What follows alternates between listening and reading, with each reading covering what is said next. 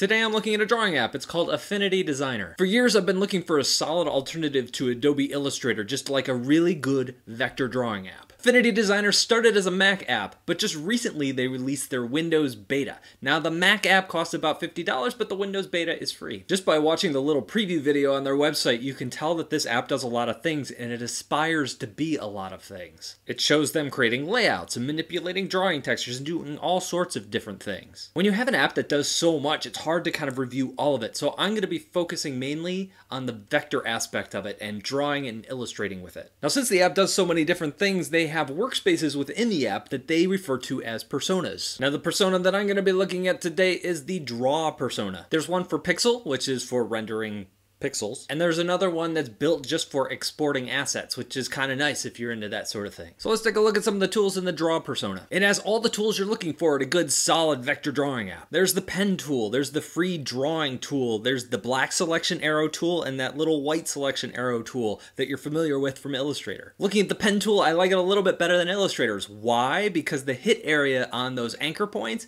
is bigger and easier to touch. Even when I'm using like a super accurate mouse, I often miss the anchor points when I'm trying to click on them in Adobe Illustrator. And when I'm using a drawing tablet with the stylus, it's even harder to hit those points, especially as our screens get bigger or add more pixels and become higher density. Another thing I really like about the app is how it handles snapping. Snapping is where when you're drawing a shape and you want it to align perfectly with another shape somewhere on your artboard, it just kind of snaps to it when you get kind of close to it. Often in Adobe Illustrator and other drawing programs, I toggle this feature on and off, and usually I keep it off because it gets a little too snappy. And sometimes I just want it to be close to another element, and I find it just shifting over a little too fast. And instead of using snapping, I wind up eyeballing a lot of my artwork. Eyeballing is kind of a weird term. Kind of gross. And like I said before, most apps I turn off snapping because it's a little too snappy. I don't have a better word. I need a better word. So Affinity Designer has this whole snapping toolbar. Now the feature in that I like the most is the idea that you can set a tolerance on the snapping. I set it down pretty low. I like it around like 5 or 6. If you're someone who likes things to kind of jam together really quickly, you can set it up higher and it's gonna snap more. And then there's all sorts of other checkbox settings that you can kind of dive into and tweak as you go that I had never even thought were possible, but now that they're there are so nice. Now when you take those big hit areas and you put them together with these new snapping features, the freehand drawing tool becomes really cool. It's not like it's doing anything special or new or cool, it's just the fact that you can go from one end of an element to another end of the element and draw lines between them. It's just really nice. Usually in Adobe Illustrator, when I'm freehand drawing, I turn off snapping because it wreaks havoc. So I toggle it off and I go back in, and then I have to zoom in and like align all my lines manually by taking each anchor point and reshuffling it. This saves a lot of time. And it's just not the anchor points and snapping that I really like in this. There was a bunch of little tiny features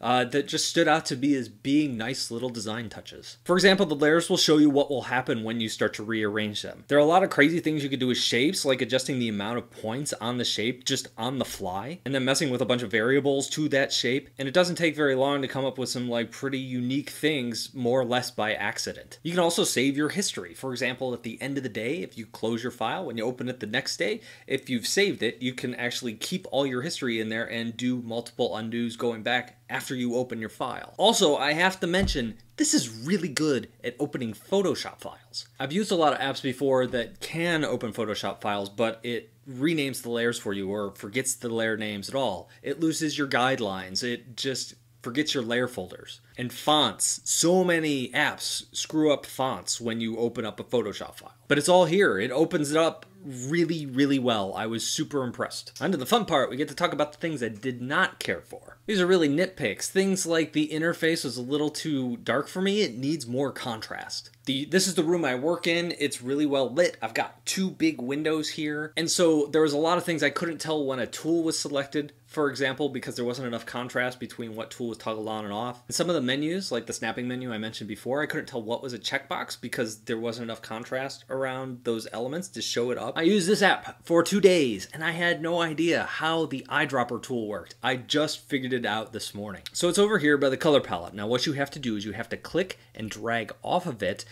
around your canvas choose the color that you want, and then this little circle next to it is going to turn into that color. Then you select the object you're looking for, you move over and you tap it, and then you can fill it with the color that you're trying to fill it with. Now, as I was drawing this little building illustration, I ended up like changing it to more of a grayscale illustration because I didn't have an eyedropper tool. And even if I did know how the eyedropper tool worked, I don't really like how it works. I want something more traditional. The way it selects multiple shapes is very different than the way Illustrator selects multiple shapes. If you select any part of a shape in Illustrator, it's going to grab it and make it active. In this app, it's a little bit different. You actually have to highlight the entire element that you're trying to select in order to activate it, to select it. This is really just a preference thing. I prefer to be able to select things a little bit quicker, not have to kind of drag over the entire element to do it. The other thing that kind of drove me nuts is that every element that you draw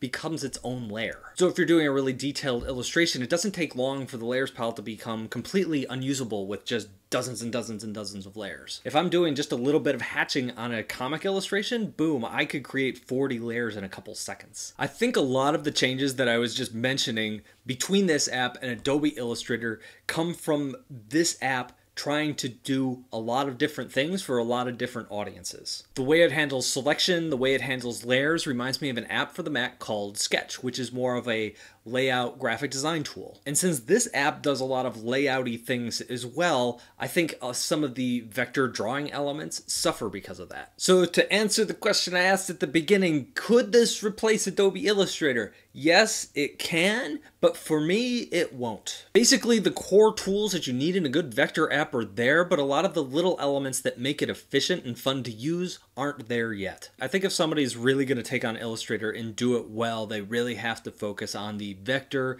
illustration aspect of it and not worry so much about some of the other things you can do with the app. And ultimately, Affinity, to me, feels like a layout app that has some really amazing vector tools to it, not an amazing vector app that can also happen to do layouts. So drawing just isn't its core focus. But I do know who this app is fantastic for. I have a lot of friends who are web designers, web developers who need a pro level layout kind of app similar to this. People who need to open Photoshop files or maybe have to jump into Illustrator to create like SVG icons every now and then. Right now it costs, I think it's still $50 a month to get Adobe Creative Suite. That's the cost of this entire app. And if you're someone who's only using Photoshop or Illustrator, you know, once a week, twice a week, maybe once or twice a month, $50 a month is an insane amount of money to pay to do that. And that's where this app is really kind of awesome. And those are the people who I think will really love something like this because it is good enough. It is a pro level app, but you only pay for it once.